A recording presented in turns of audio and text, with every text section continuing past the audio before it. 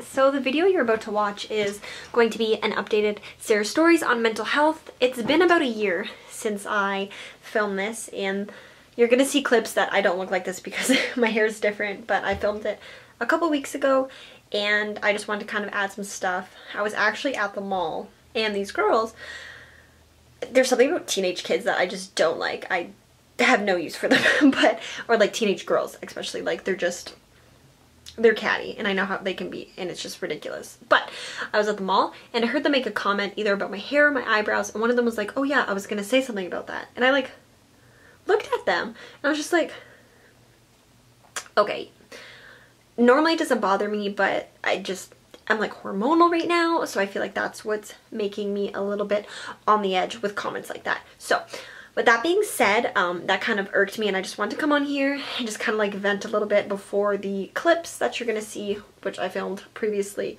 But yeah, it's just about my mental health and where I'm at with it and everything, and like battling all that, which it's kind of taken me a little bit to film this, so there might be different outfits and all that because I just want to combine them to give you the best video of kind of just where my mind's at all together. So keep watching. It's been about a year since I think to this day, yeah, it's been about a year since I last did, actually it was my first mental health video, and I was in a really different mindset than I am today, which whoever is watching over me, like, thank you, because I'm in a better mindset. So I kind of wanted to do an updated video. Okay, hold on, let me try to get situated here. Okay, so I'm gonna try to do a little updated video, and it's gonna be all over the place. I have notes here. I have like paragraphs of what I want to talk about because, like I said, I'm in a completely different mindset than I was back a year ago in terms of happiness.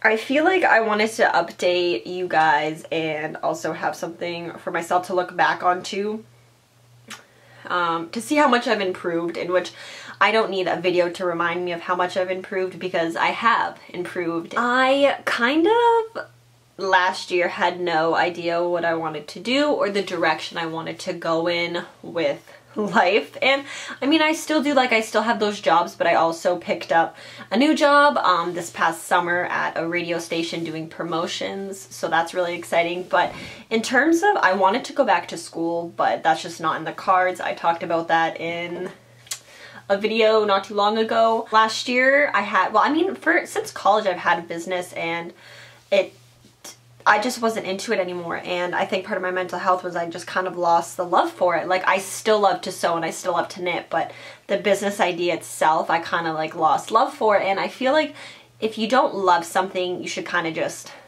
like not give up on it, but like if your heart's not in it, you're not going to put out the stuff that you want to put out in it, if that makes any sense at all.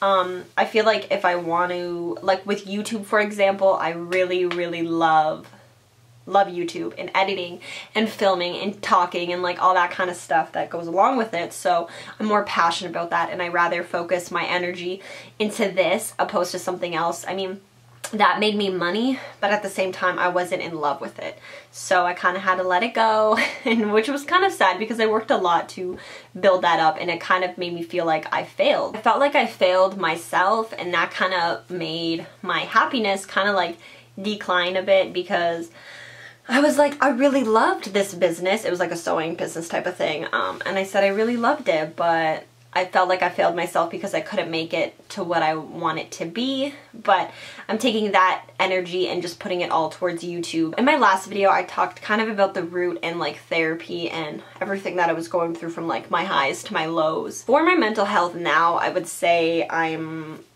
anxiety is always going to be there with me. It's not something that's like, oh, you're not anxious anymore, you don't have anxiety anymore. No, she's always there. If I have to do something like an interview or go on like a date or like meet somebody for the first time, this might be too much information, but IBS is intertwined with that.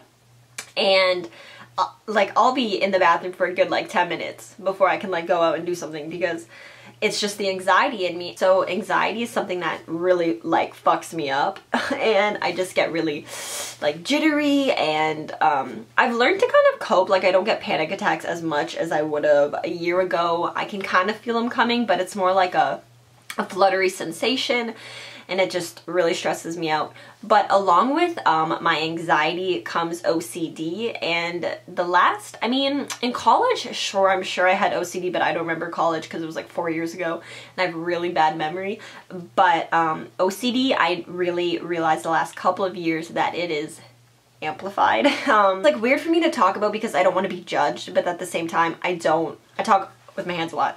I don't want to be judged, but like, at the same time, I don't care. It's like kind of contradicts itself. But with my OCD, yeah, this is weird for me to talk about on camera. Okay, so my OCD is a lot with organizing and cleaning, and also like number OCD, if that makes any sense to anyone. It's like a weird thing. My thing with OCD is, this is gonna sound nuts to some people who don't understand it, but is with numbers. I don't like odd numbers. They always have to be even, like on the radio dial, or I'll count things if I'm anxious. Like I'll count, if there's a window, I'll count the corners in fives. Like this, honestly, this is me being so vulnerable, and like I don't know if I'm gonna cry because it's like I'm anxious talking about it, but this is something that like will add like 10 minutes onto a bedtime routine, because like I have to fix something. Like these things here, this closet is my worst nightmare.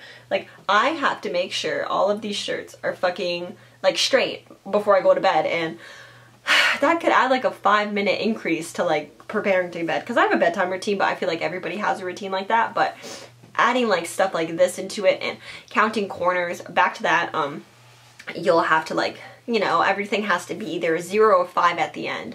But OCD kind of comes in with my anxiety, so I'm feeling anxious, I like find myself counting, and it's just like, it's really exhausting. Like I don't want to make this seem like it's a joke or something silly, because it's not, and I know that, but mental health is exhausting to me. Like at the end of the night, I just want to lay in my bed and not have to do any of this stuff, but like there's something telling me like, no, you have to do this or something's gonna go completely wrong and out of your control.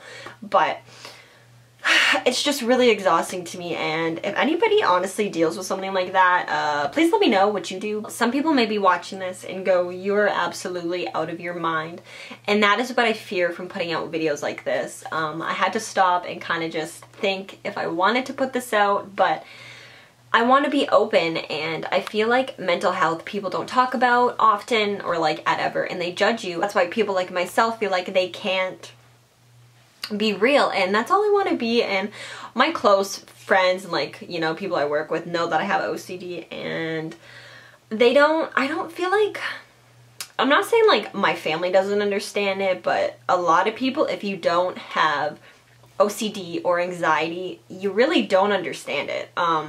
Sure, you may understand like the surface level, but like I'm still kind of trying to understand where it comes from. But I know like where my anxiety comes from and like everything like that, and also with my OCD, like I know they're connected. And this is honestly, I think, the first time I'm ever talking to a camera about my OCD, and that makes me, like I said, feel really vulnerable. And this is something that I wanted to talk to about for a while. And just overall my mental health the last year, like I said, I guess I kind of talked about this at the beginning of the video, but a year ago my mental health was like really scary to me, and I felt really alone. But now I'm not so alone. You know, I talked to my family a little bit more about it. I write in my journals religiously because I feel like that really helps me as well. And I was so afraid of talking about it, which I still am. I still get anxious when I talk about this kind of stuff, but I feel like I can talk about it now, you know, as like a thing, just to try to help people, because that's all I want to do. I just want to help people and know that like you are not alone. You know, some days I feel like I am drowning and I can't get up for air, and it's like, when is this going to end? Because some days it feels like you're stuck in this black hole and you're never gonna get better, but you do get better. So before I run out of time here, I just wanted to say that I truly came on here just to give you an update that I am still, well, obviously I'm still here, you've seen videos, but my mental health is getting better. We're getting better. Each day is, you know, a new day to try to tackle these things, and it's not the end of the world, even though I know it feels like it, but if you suffer from any mental health issues or anything like that, know that you are not alone. I'm in it too. We're in this together. Feel free to comment down below things that help you cope, and also you can DM me on the gram if you want as well, because I'm always there and willing to discuss these types of things. But if you like this video, give it a thumbs up, comment down below like I said, and subscribe if you haven't already. And I just want to say thank you guys so much for watching, and I hope to see you in my next video.